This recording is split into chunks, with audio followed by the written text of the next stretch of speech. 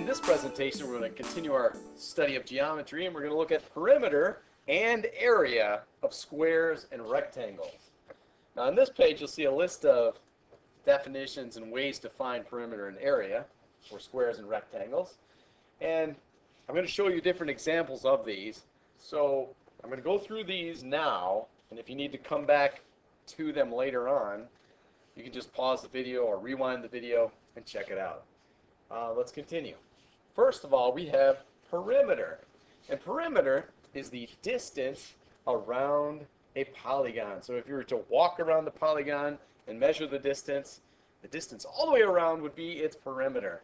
Now, in order to find the perimeter, you can add the lengths of each of the sides. I'm going to show you examples of how to do that for squares and rectangles. And then if you look down the page, we have area over here. And area is the number of square units needed to cover the surface of a polygon. And below that, we have finding area, where you count the number of square units that cover the polygon, or you can use the following formulas. And for the area of a square, move this out of the way. For the area of a square, your area is the length of the of one side squared. And you also see it written this way: A equals side squared. Okay. So, for example, if you had a square with the side of, let's say, 6 units, or we could just say 6 meters, you would just take that side. Okay. A equals side, like 6 meters. Squared would mean 6 times 6, so the area would be 36 meters squared. And then moving on to the area of a rectangle, we have area equals length times width. And I'll give you some examples of those too. Again, if I went too fast, you can pause, go back, look at this page. If you want to take notes, that's okay too. But feel free to go back and check out this page. Let's go on. The first example, we have a square. And oftentimes when you see a square, they list just one measure of one side. And knowing something about squares, and if you looked at our previous post on polygons, parallelograms, squares, etc., you'd see that squares have all sides the same length. So if we're trying to find the perimeter, now perimeter equals the distance around the polygon or the object. I mean, you could imagine this being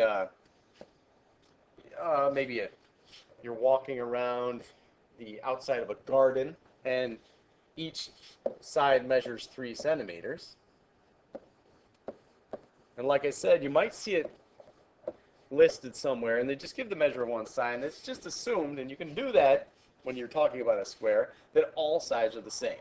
So if I just added up all the sides, 3, I'm walking along that side, then I add 3 more, plus 3.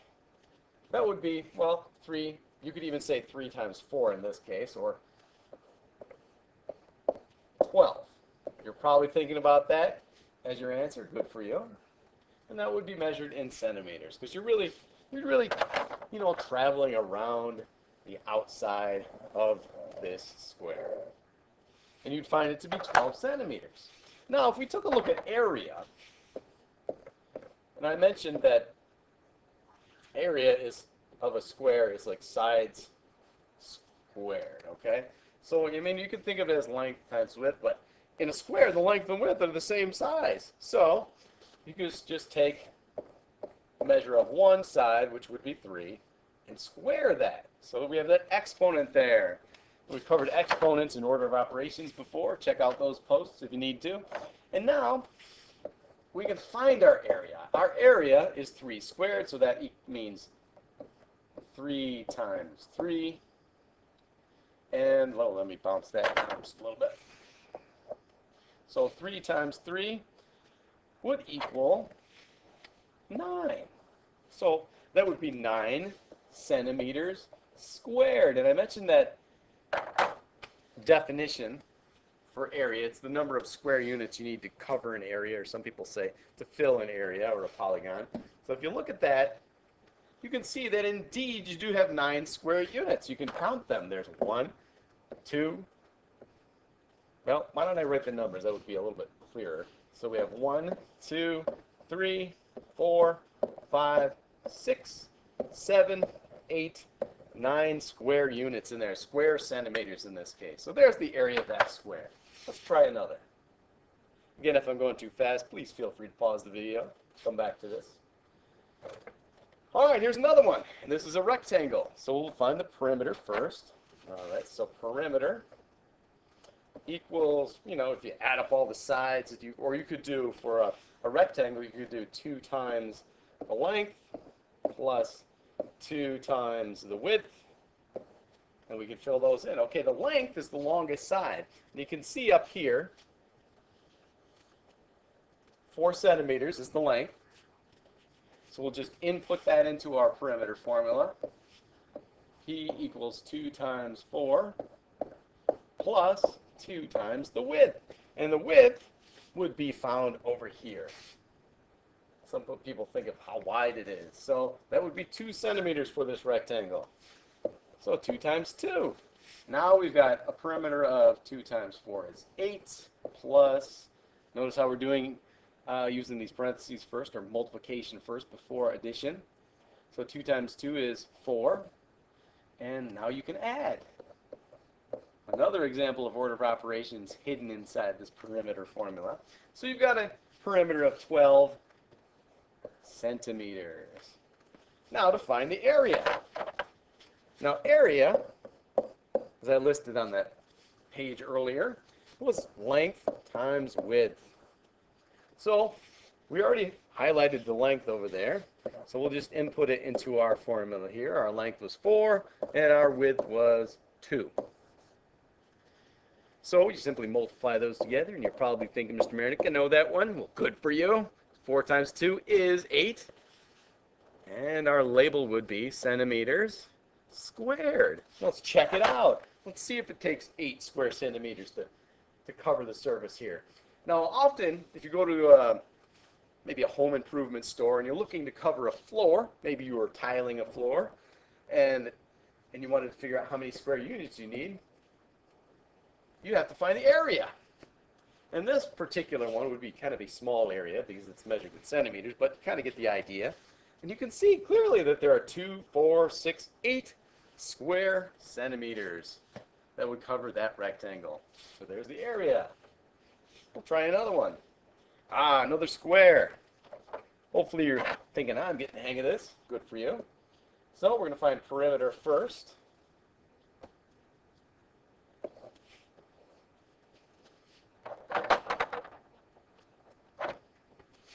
And perimeter for this square, we know that it's 2 plus 2 plus 2 plus another 2. So you're assuming that the other sides measure 2 centimeters as well.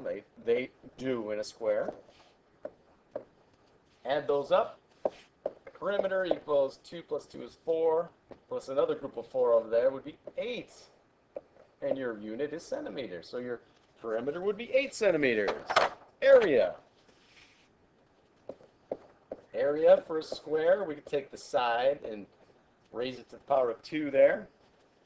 So if you take the length of one of the sides, it would be 2. And you apply that exponent there, which means 2 times 2.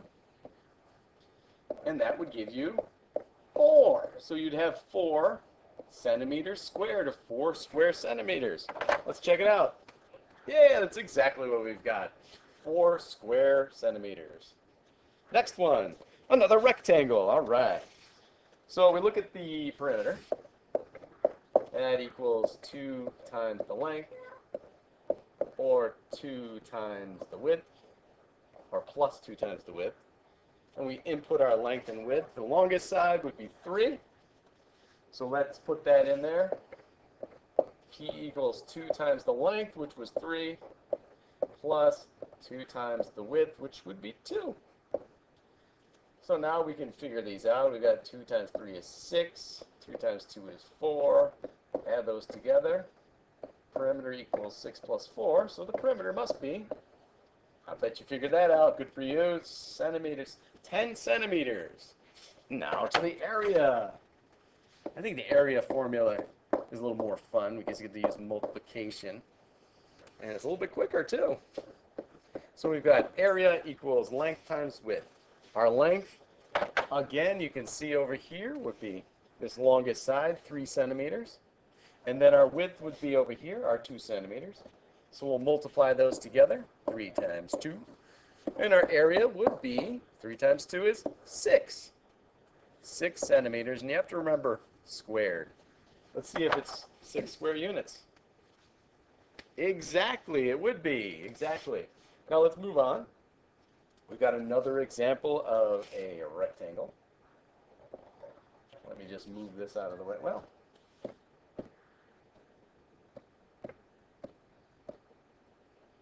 there we go. We have that rectangle and our perimeter. We look at those sides. In this case, let's just add up the sides. We have a side of 5 and a rectangle. Opposite sides are equal, so we can put that. Fill in those measures. So we could just simply do 5 plus 5 plus 3 plus 3. Because, I mean, really, if you were to walk around that perimeter, those are the measurements you'd add up. Probably in a different order, you'd probably do 5 plus 3 plus 5 plus 3. But anyhow, 5 plus 5 is 10. Plus 3 plus 3 is 6. And our perimeter will be 16 centimeters. Onto the area. We're kind of cruising right through this. Area equals length times width. That's the formula for the rectangle. And we'll input the length and width. By now you probably know 5 times 3. And there, your area would be 15 centimeters squared. And there they are, 15 centimeters. A 3 by 5 setup. 3 times 5 is 15. There are 15 square units or square centimeters there. Now we have something a little bit more complex. We've got a rectangle and a square put together. So let's try to find the perimeter first. Now the perimeter equals the distance around the polygon, or polygons grouped together will give you this figure. So now let's check out these sides. I know that 4 centimeters up on the top would be the length. And then let's take a look. We have 2 centimeters on the right side of that upper rectangle. So opposite sides being equal, we know that this side over here is 2 centimeters. And then if you look at this figure down here, now let me just highlight that for you. This figure here, that, although it's stretched out to look like a rectangle, is actually a square. We've got a side of 2 centimeters. So that means all sides would be equal. This side would be 2 centimeters, and this side would be 2 centimeters. So now we need to add up all those lengths. So in this case, perimeter would equal, let's just list them as we go around. We'll start here with this 4. 4 plus 2 plus 1 plus 2. Look at all those numbers adding up. Plus 2. All right, let's make sure we're keeping track. I've got this one, yep. This 2, yes. That one, yes. We have to get this one. Plus 2 more centimeters. Plus 1 centimeter here. It's good to keep track when you're going around a figure like this. And we have to add that last 2. Wow, look at that perimeter. So if you added those up, you get 4 plus 2 would be 6. 6 plus 1 would be 7. 7 plus 2, 7, 8, 9. 9 plus 2 would be 11. 11 plus 2, 13. 14 plus 2 would be 16 to go around that figure. Wow, that's interesting. Pretty quite a distance around this figure. So we've got 16 centimeters.